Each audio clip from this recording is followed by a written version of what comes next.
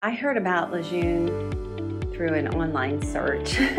I was looking for some alternative options for the pain and the restriction of mobility that I was having with my shoulders. About a year ago, I started noticing that I was having some problems with my shoulder, with mobility. The pain was so bad that I wasn't sleeping at night, and that was really frustrating. And it was really affecting my quality of life. So I was very happy to find LeJeune and to see that they offered some of the options that I was looking for, which was the shockwave therapy and the platelet-rich plasma injection. First time I came in, it was a free consultation, which I was really excited about. The doctor came in and met with me and went over a treatment plan that she thought might work for me.